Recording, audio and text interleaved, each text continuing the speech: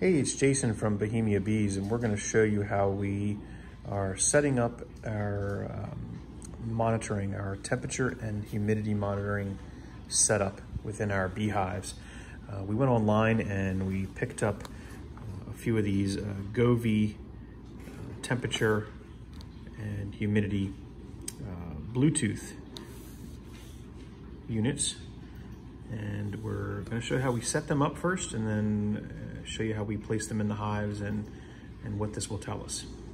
All right, so unboxing is pretty simple. They come in a small little box, and they have a little tab that needs to be pulled out. So we're going to pull that out of the GOVVEE. Doing this one-handed, so pretty simple. Now it's ready to be picked up, and as you can see here on the screen, this is what it shows when it's looking for you to select the setup. So you're going to select that. You can change the name of it. We're naming these all by like a tag name of like Bohemia B1, Bohemia B2, Bohemia B3 through 4 and 5. So you can see we labeled that, submitted, and it's that simple. It connects to it and you're good to go. All right, so let's go ahead and get these ready to be put out into the colonies so we can start to monitor the temperature and humidity inside our colonies. Hello, so now we are in the apiary and we're going to go ahead and install the GOVVEE temperature humidity monitors that you see here inside these colonies. Okay, we have 4 active colonies from packages with a barnyard bees queen, mated queen in it. They were all installed approximately 2 weeks ago, and we didn't have the sensors then, so we would have put them in when we first started, but we just got them. So now we're going to put them in the 4 colonies. We're going to do a quick observation inspection. We're not going to try to pull these apart. We're just going to install the sensors, and then we will continue to allow these colonies to be monitored. So here we go. Okay, so we're going to install one of the sensors that you see here. This is sensor BB1, okay? So BB1 is going to be installed on the outside of the 4 hives, somewhere positioned in the middle so that we can get a good sense. We're not going to put it in direct sunlight so it doesn't show too much, but it gives enough airflow around the corner of the hive. You can see all the way around. The sun will come across and hit it at some point during the day, but it'll give us at least a consistent reading of what the outside temperature and moisture is around the proximity of these colonies. So we'll go ahead and install that one, and then we'll open up the hive and install all the internal ones.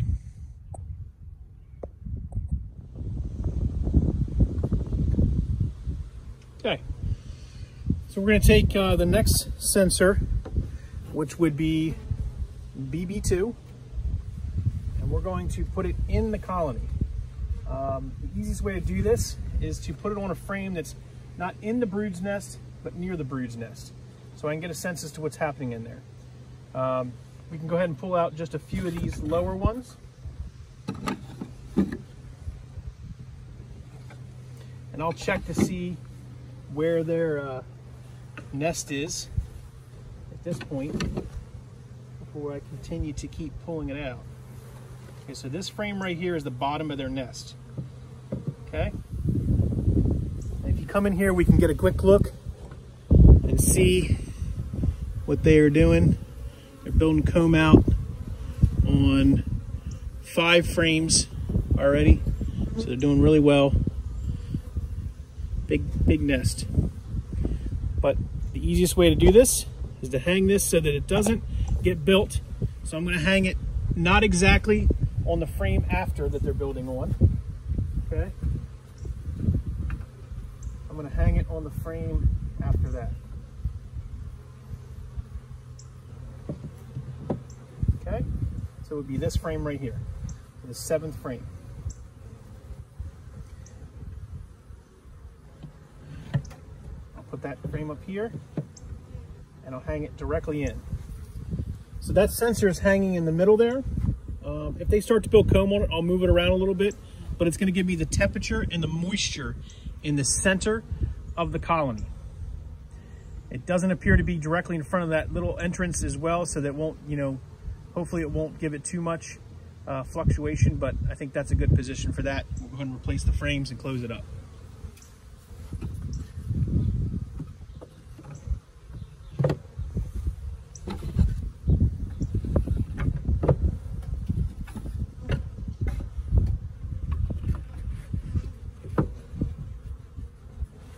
The key is that you're close to the nest, but you're not in the nest, because naturally the bees are going to make their own temperature in the center of the nest, typically around 93 degrees to keep the brood consistent.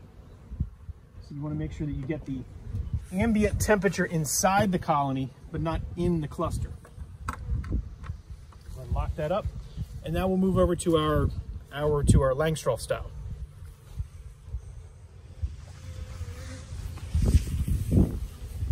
Okay, for the Langstroth style, we're going to remove the top cover, and I have a screened inner cover here.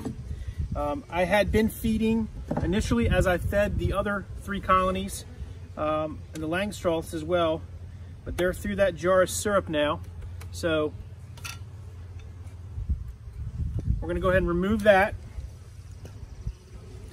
We'll remove this top box because we don't need it any longer.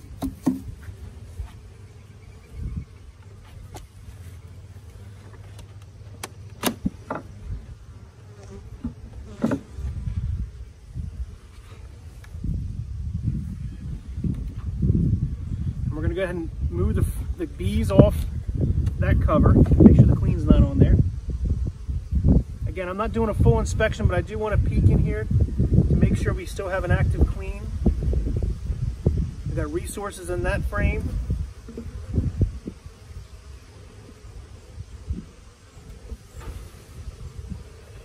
A beautiful draw of comb on this one.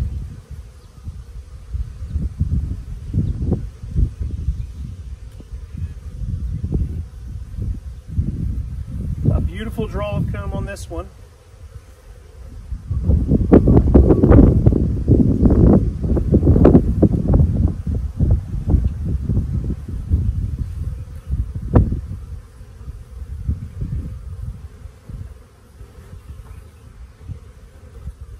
Another beautiful draw on this one.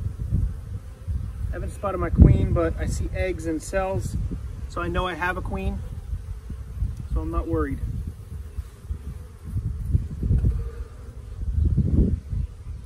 They've already drawn out this frame, put resources in it, pollen, nectar. They're doing a great job. Pollen, nectar on that side is where really the nectar, so we'll flip that around. I'm going to put another drawn frame in the middle, because the key was to measure these exactly how I apologize about the wind too. Now I get a lot of comments about that. I can't control the wind. I need an external mic. So we're putting that in the middle. They have about 5 drawn frames, much like they have in the other colony, so they're progressing just about the same.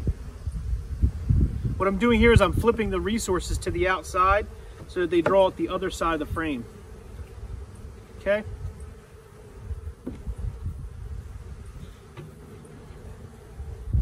I need to put this lid back on. I need to grab my brush real quick.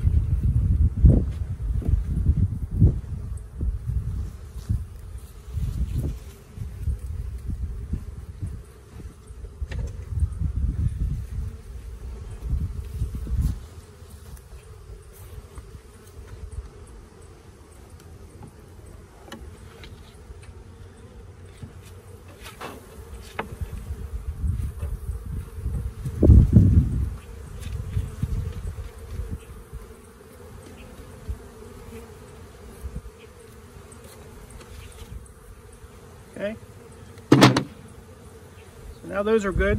Now we're going to take the screen inner cover. We have 6 frames in here. We'll take the screened inner cover, we'll slide it on with the upper entrance. And And then I'm going to take one of my monitoring ones. This will be BB3, okay, the third monitoring unit, and I'm going to set it upside down with the hole facing the inside of the colony, okay? So it can see where it's at. It can measure the center of the colony. Put my lid back on, and we're going to move to the next colony now.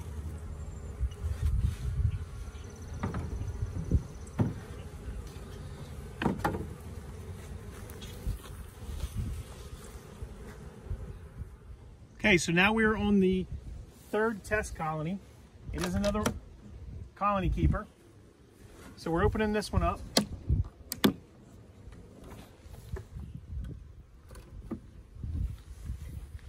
They were built out to the 6th frame or the 5th frame last time, so we're going to see what this looks like as we get further down. I'm going to pull where I think they're at.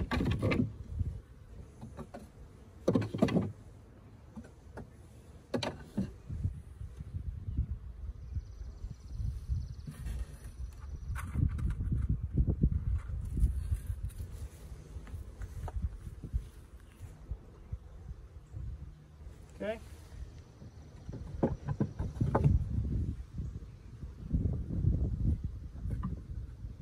And that's the bottom of the nest for these guys. So they have 4 drawn. The other had, I believe, 5 drawn, and we put it on this. We hooked it on the 7th, just below the door. So I'm going to hook it in the same place so we can get the same ambient temperature between the 2 Colonykeeper hives as well. But you can see they've built their nest out here at the 4th frame down. Big colony, okay? So let's go ahead and put the measurement sensor in there. They're bringing pollen in, which means they have brood. They've got nectar stores, likely a mated queen in here as well, so that was when we installed it before. But let's go ahead and put the sensor on. This will be sensor BB4, okay? And remember, we put it on the 7th one down. 1, 2, 3, 4. We'll put this one back. 5, 6, and 7. So we're going to hang that in there. We'll replace our other frames.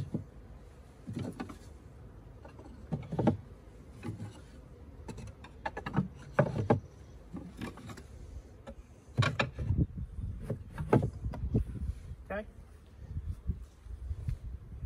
All right. So we're going to close this colony up and move over to the Langstroth, the 4th and final test colony.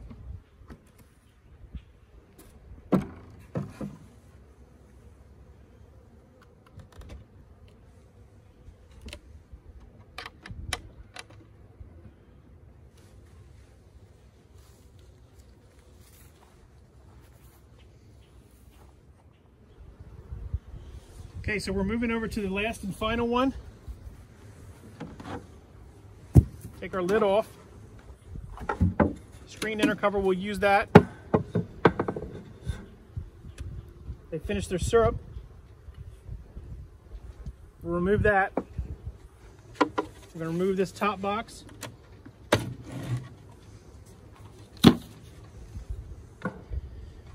The inner cover.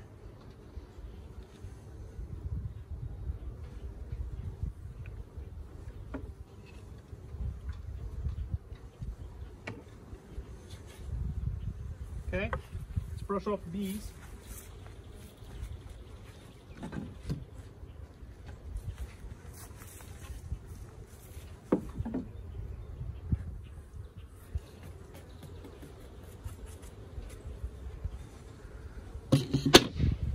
Let's take a look at what they're doing in here. They only have about 4 frames built out. But the one good thing is they've got this one side. Now, interestingly enough, in this one, they built a queen cell. Right there. Let's see if we can locate our queen. Getting a double here in their cluster.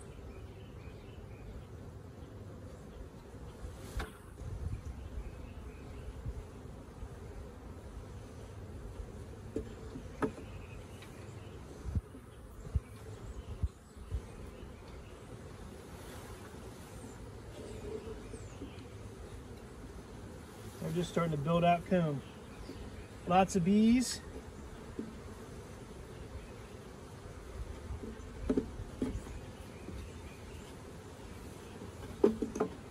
So this one's a little bit further behind than the other ones, but it's got lots of bees. They're building out comb. They got a queen cell, so I'm going to watch this in a few days, come back and look at what they have going on, why they didn't accept that initial queen and why they replaced it. And it's interesting, so we'll check on that. But for the purpose of the test, we're going to put our screen inner cover on.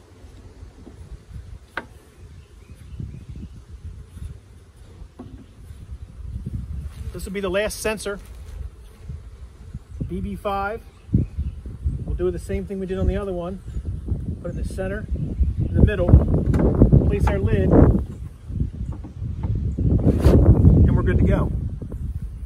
All right, so that's what we have. We've got the 4 test colonies that we have set up here now with 4 sensors in them. And if you look here, over to the right here, we're going to show the monitoring, a screenshot of each one of them as we go along. So now that they've had a few minutes to be centered in the hive, we're going to go ahead and check the outside temperature and then the 4 hive tests to see where they're at as a temperature and humidity. And then we'll check in on it and monitor it. Okay, so the current temperatures in the colonies as they've kind of settled in are as follows. We've got the outside temperature, which is in the middle, being this. That will be BB1. Colonykeeper number 1 is BB2. Langstroth number 1 is BB3. Colonykeeper number 2 is BB4. And colony Langstroth hive number 4 or 2 is BB5. Okay, so that's our temperatures. We'll watch this for the duration of our test, monitor it daily, and make sure that we are seeing any differences, let you know, so let you see what we see, and we'll report back if we can. Look for our future videos related to our test that we're doing here with the Colonykeeper and Langstroths here on the eastern shore of Maryland. We like to do these kind of tests to understand more about bees, how they operate with various different hive types and techniques that different beekeepers do. So we love to experiment and be inventive. So thanks for watching, everyone. If you like what we do here at the Bohemia Apiary, if you like bees, if you like to save the bees, if you like honey, please check us out on Facebook, Twitter, TikTok, Instagram, as well as YouTube. Make sure you subscribe to the channel, hit the alerts button so you are alerted when we do new videos on new things that we do. We've got a growing apiary here. This is one of our yards. We have 2 yards similar to this in size, so we're running about 40 some plus colonies, and we love doing tests. We love learning about the bees.